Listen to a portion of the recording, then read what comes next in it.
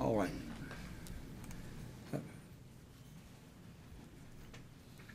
All right, Mr. Price.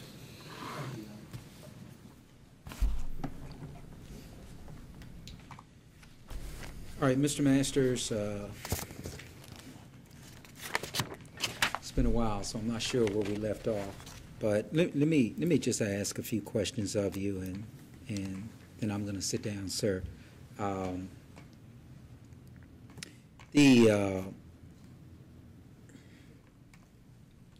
From what I understand from the evidence, you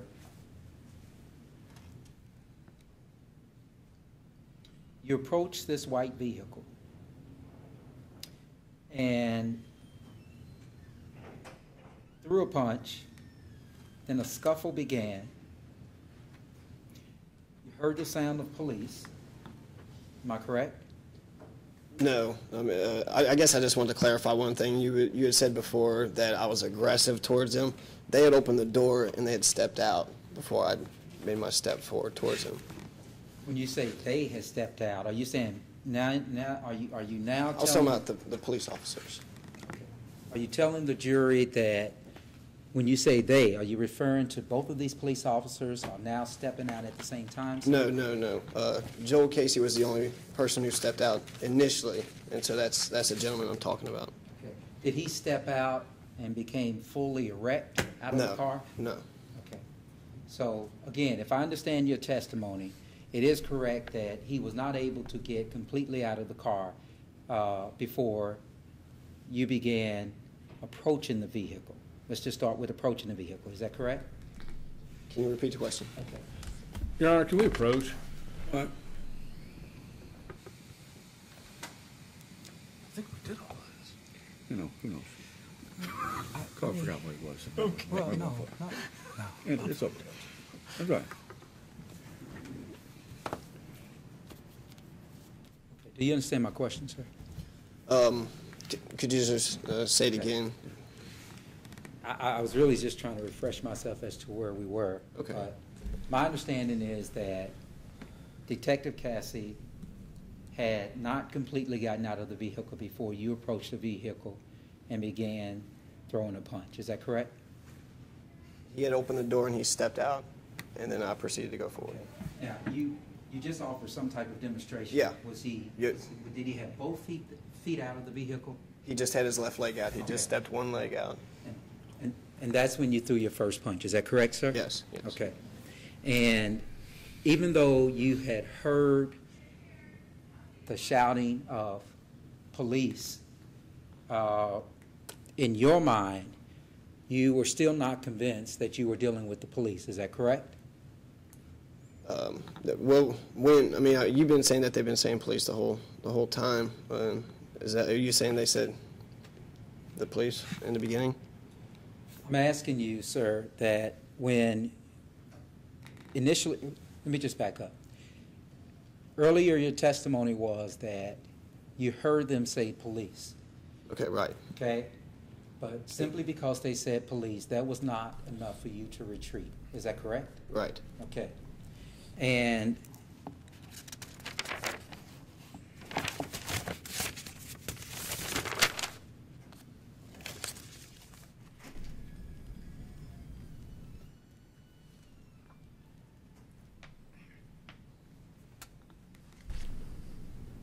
at some point, Mr. Masters, these detectives, either one or both of them, attempted to handcuff you. Is that correct? Yeah, eventually. Okay. Were you convinced at that time that they were the police? Yes. Okay. And is it your testimony now that you did not resist their attempts to handcuff you, sir? Not at all. Okay. You talked about being struck by one of these police officers. You talked about being struck by Detective Cassie. Were you handcuffed when you were struck by Detective Cassie? No, I was not. Okay.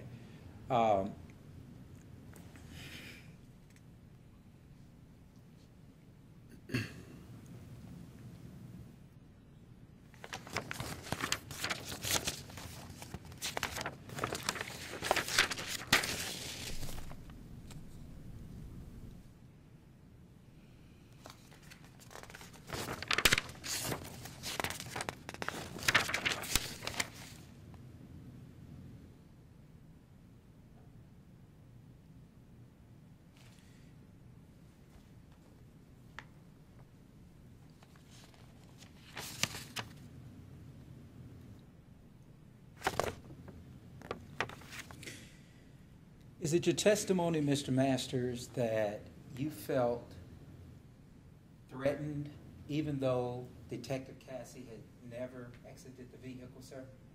Yes. Okay. And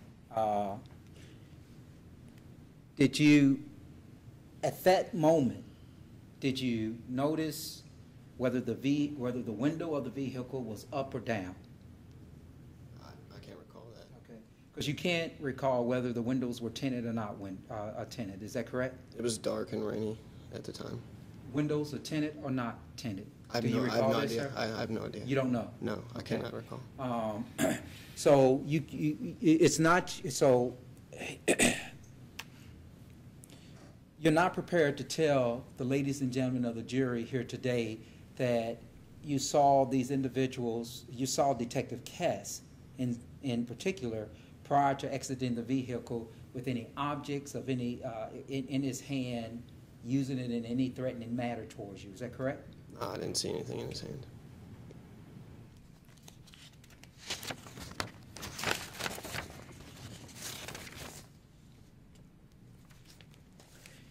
And even though you had left your residence, Mr. Masters, just a short time prior to encountering this white vehicle, and had somewhat of a disagreement with your girlfriend, is that correct? Yeah, that's correct. You were not angry. Is that your testimony here today? I was not angry over that situation. But you were angry that this strange vehicle almost clipped your leg. Is that correct? Yeah, yeah. Okay.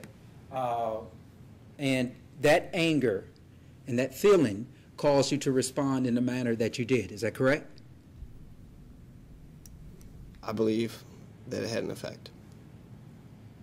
What type of effect did it have, Mr. Masters?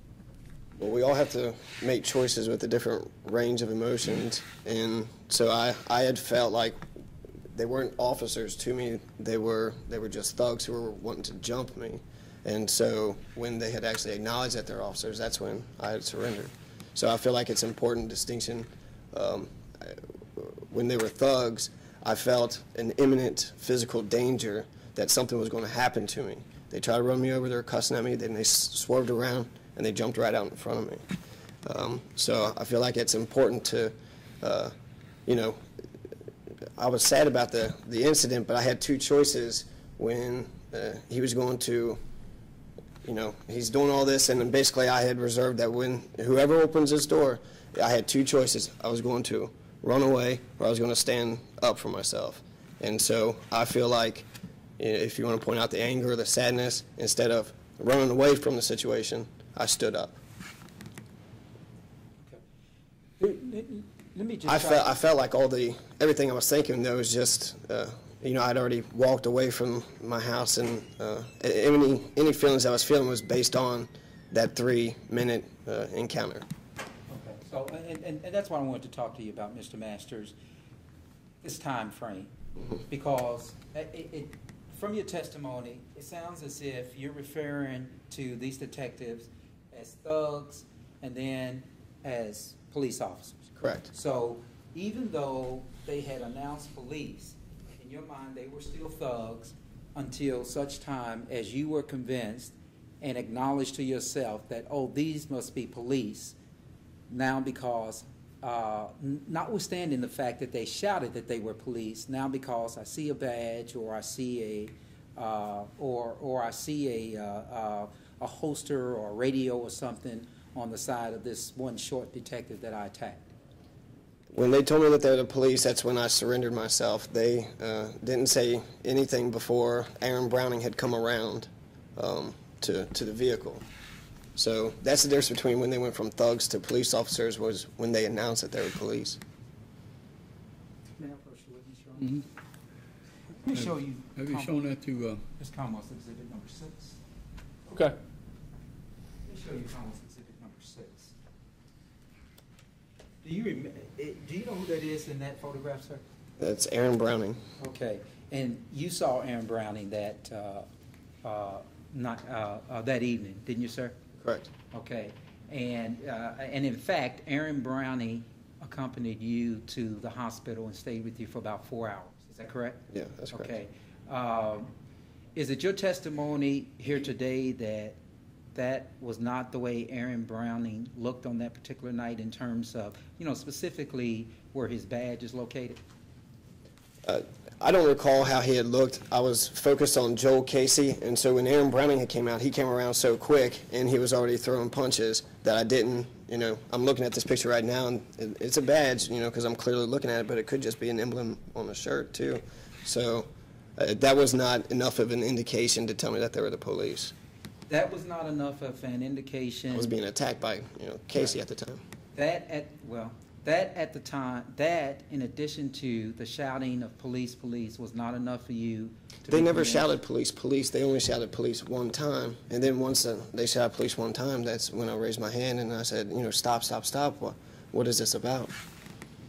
I thought your earlier testimony was, sir, and I apologize if I misunderstood it, was that you retreated once they had you subdued.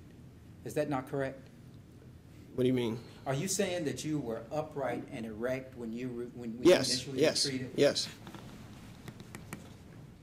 Can I just have a second?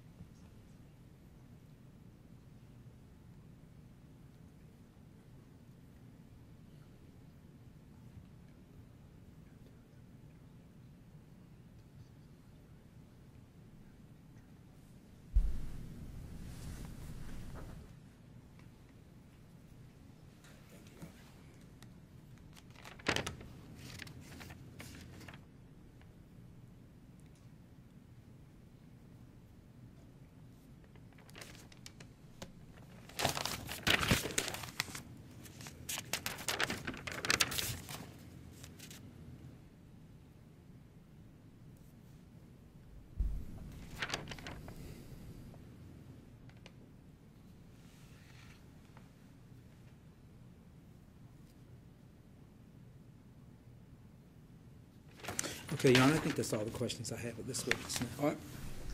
Mr. Stegmeyer? Thank you, Your Honor. John, you talked a lot on cross-examination about, whether you knew they were police or when you knew they were police, and I think one of the things you said is when they yelled police, you weren't convinced and you were looking for something else. Can you tell the members of the jury what types of things are you looking for at that point in time? I feel like he's just trying to mischaracterize that, I don't like police. But I feel like when when they were thugs and they kind of spun around, I was terrified and I didn't know who they were. And so when they told me that they were police, they had cussed at me. They had almost hit me with their car. They're in the middle of a busy intersection. They get out in the middle of a busy intersection and jump, out towards me. So. What types of things would you look for? So what I was looking for specifically, just anything else. I mean, just someone saying that you're police after all these other things. I had to assess the situation. Sure. I mean, is this how police officers act? And I don't really think so. But I looked at their face and they seemed genuine when they told me about it. And I saw a badge underneath Mr. Casey's flannel jacket, and I saw half a badge. Was this already while you were engaged? Yes. With